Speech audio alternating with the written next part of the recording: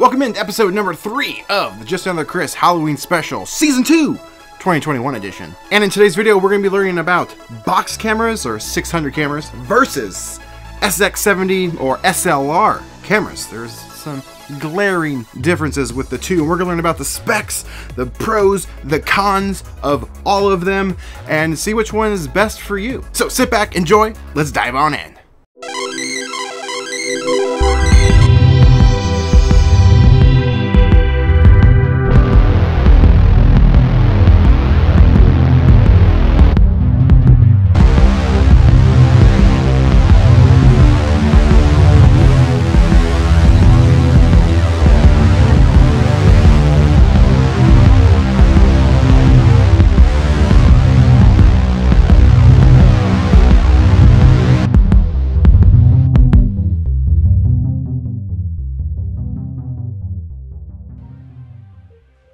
There are a ton of box type cameras out there. They come in a lot of different shapes and sizes. Some have little flip up flashes, some have flashes that you install on the top of them, and they all tend to shoot 600 film. However, there are a couple of them out there in the early days that shot SX70 film, but we're gonna focus more on the 600 film. We'll come back to that in just a second. For this video, I'm gonna focus on just a couple of the ones I have laying around, which I kind of have a few of them. And you may recognize this one. This one was in the first episode of last year's Halloween special. If you want to check out that video, there's a link in the description below. Box cameras are super fun. They're really cool. You point, shoot, take a picture, and then you see what you get. They're fun. I actually really dig the quality of the images that come out of this. It adds a kind of a unique look that I don't get in most of the other cameras I shoot with. So, I mean, I really like these.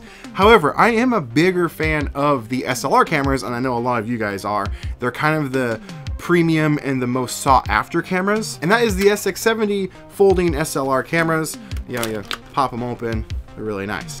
But for me, the major draw to this camera over like a box type camera is the fact that when you look through the viewfinder, you're actually looking through the lens, so you get to see exactly how the picture is going to be framed. It's really neat. These guys, you don't. You look right off to the side. Right here, this is where I'm looking through. Here's the lens. I don't get to see through the lens, so I don't know exactly what the framing looks like. Now, the other major thing that SLR cameras have that box cameras don't have, that box cameras are fixed lenses, meaning it's focused at a certain set and that's it. And since you can't look through the lens, you don't always know exactly where it's going to be focused at. SLR cameras are not that way. You look through it and you can actually focus it. You can choose where you're going to be focusing that lens and take your picture. So being able to see and be able to focus is a huge plus and a major draw. These cameras are awesome. You may notice that I accidentally dropped it the other day out of my pockets and it cracked the side open. I'm very sad, but it still works. So that's a new thing. But anyway, I digress. He came alive, he tried to eat me, but I fought him off. So one of the other differences is the lens itself. This is a plastic lens. This is a glass lens. Why does that matter? Well, glass lens is actually going to be a lot sharper and crisper than a plastic lens. But does that mean the lens on this is bad? No, not at all, actually. In fact, this particular camera, the 1-step 2, I actually get some pretty awesome, unique looks that even this camera can't do. But you will get sharper images out of this guy just because of that glass lens. The plastic lens, you're going to get a little bit more soft, less sharp photos, but it lends its own unique look, like I was saying. It really just comes down to your preference. And honestly, if I put photos from these cameras next to each other, you're probably not going to be able to tell the difference right away unless you really know where to look. Now, the other thing is pretty glaring. This thing folds down pretty thin-ish. You can fit into your pocket, your backpack. It's a lot easier to travel with versus a box camera. Now, another thing you're probably going to be wondering about is the film types. Now, this is an I-type camera, so it shoots I-type and 600. There's other cameras out there, like this guy right here. This is a 600 camera. It's basically the same one as this one, but it uses 600 film only, and it just, one, looks pretty freaking cool. But these cameras shoot SX70 film. What's the difference, you may ask? Well, that is the ISO, or the ASA, of the film, the sensitivity of the film. This is 600, which is actually 640, ISO 640. This is an ISO of 125, I believe, which is not very fast, which means you have to shoot this camera in really, really bright sunny day or with a flash, because that shutter is going to be staying open for quite some time and you can get some blurry images otherwise. There are only 2 cameras out there that Polaroid put out that use 600 film in an SLR. And of course I'm talking about the SLR 680, aka the Beast. This guy has it all. It has a flash, it has autofocus, it has SLR capabilities. So you look through the viewfinder and you are gonna see what you can take a picture of. And he shoots 600 film natively. Really, really cool camera. Very, very, very, very, very, very, very, very, very, very, very expensive camera, if you can find one. They're kind of sought after and can range anywhere from $500 to $1,000 depending on condition. However, there are a couple other options out there. If you are looking to get one of these cameras and want to shoot 600 film, you can still shoot 600 film in this camera. You just have to use an ND filter over the pack of film to where it basically turns it into SX70 film. It will still operate at the same shutter as if you were to use regular SX70 film, so it's still kind of slow. The second option is you can actually send your camera in and be converted into a 600 camera natively. And that's what this one is. This shoots natively 600 film, so don't have to worry about it. Plus 600 film is a lot easier to find than SX70 film. There's a few websites out there you can actually do it from, and I will link some in the description below. And I'm thinking about doing a video exclusively on converted cameras with a particular company, so if you're interested in that, consider subscribing. There are a bunch of options you have when it comes to SLR cameras. For instance, this one is a sonar, which means autofocus. So you look through the viewfinder, you push the button, it will automatically focus for you and take the picture. There are base models without that, which I do have one, which is really nice because it's a little smaller and you can fit in your pocket a little bit easier. The other 600 camera that Polaroid did put out is this SLR 690. It's the same thing as the 680. It just came out in the 90s, in case you were wondering.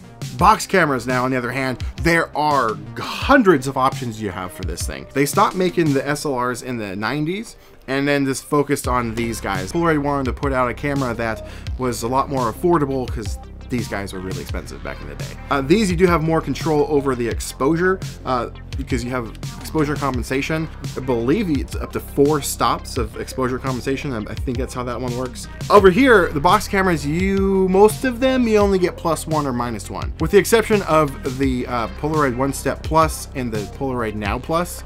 If you use the app, you do get a little more option over the exposure compensation, but you have to use your phone. You can't just push a button. Plus, box cameras tend to always have a flash built right in there.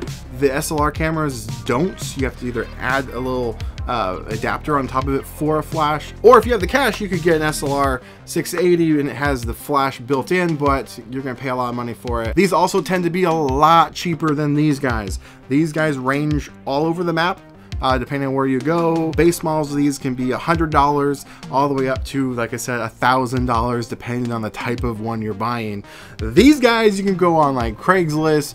Is Craigslist still a thing? I don't even know, but Facebook Marketplace, OfferUp, eBay, Amazon, you can find these for like 20 bucks like on Facebook Marketplace, like all day long. And if you're using the new I-type cameras, is it new? It came out in 2016. But if you're using the I-type cameras, the film is a couple dollars cheaper over 600 type film. Now, if you are going to go this route and you don't want to convert your camera, you're looking at SX70 film, you can't really buy that in stores unless it's a dedicated photography video store, like maybe B&H. I actually went to B&H in New York last year and I was able to find 2 packs of it locally there. But most stores don't stock it. Target, Best Buy, nope, not gonna happen. Walmart, no, never. 600 film all day long, everywhere you can find that stuff. Polaroid.com is the only place really you can get SX70 film regularly. So, I mean, I would go away from that route. There are, like I said, a couple box cameras out there that do shoot SX70 film, but they're the early ones, and I would stay away from those in my opinion. The way to tell what your camera shoots, all the cameras are gonna say this when you open it up, somewhere in the film door, like on this one, it shows down at the bottom here, the film type it uses. It uses I-type and 600 film. Pay attention to that. Now, this is kind of its own category, but I will mention it. I kind of mentioned it already in this series, but let's dive in a little bit more to it. And that is the I-type specific box cameras. that has over SLR and 600 film cameras.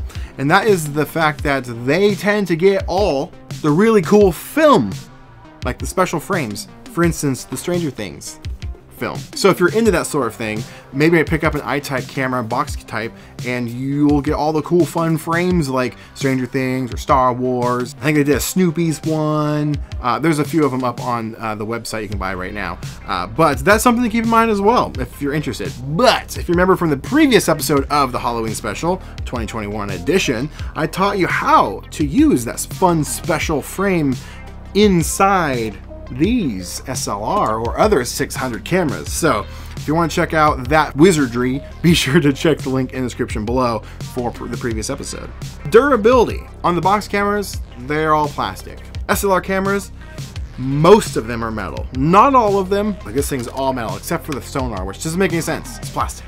What the heck? The SLR 680 and 90, they're actually all plastic too, which doesn't make any sense. So this might be something for you guys that don't know. 600 film has a battery inside the film pack, so that operates the cameras, because back in the day, these didn't have any sort of power to actually take a picture. So each time you put a film pack in, it powered the camera, so you always had juice. You always had power, always had something ready to take a picture. You don't have to worry about the camera dying on you or whatever, right? Super nice and handy and super convenient. However, it's not great for the environment to be throwing, you know, batteries away in the trash. So that introduced the new I-type film. The cameras now have batteries inside, and you can throw in film packs without batteries in it, so you're not being so wasteful. Pros and cons to that: maybe one day the battery in this goes out, and now your camera can't be used. That's why the older cameras are still going, because it operates no matter what, because a new battery goes inside. So it's something to keep in mind as well. So which one do I recommend you getting? Well, it depends on your style and your level of commitment to, you know, shooting film. For me, I tend to lean more towards SLRs. As you guys already know, I love SLR cameras, mainly just because I can look through the viewfinder and see what I'm taking the picture of. I can be a lot more creative with this, in my opinion, as far as framing. Choose my focal plane. It's just really, really nice to be able to do that. But if you're just starting out and you've never shot any sort of Polaroid before, I would go with the box cameras. One, because you can find them pretty cheap. Two, they're super simple to shoot with. If you have any further questions, please leave a comment below. I would be more than happy to answer that for you, or if you just want to chat. And be sure to check back tomorrow for the next episode of the Justin and the Chris Halloween Special, Season 2, Episode 4. We're talking lenses.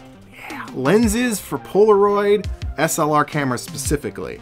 Yeah, telephoto, super wide angle, fisheye, all that good stuff. Macro even, shall we? Lots of good stuff. You don't want to miss it. I'll see you there, guys. Now get out there, make some art. Stay away from Demogorgons. They're usually right behind you.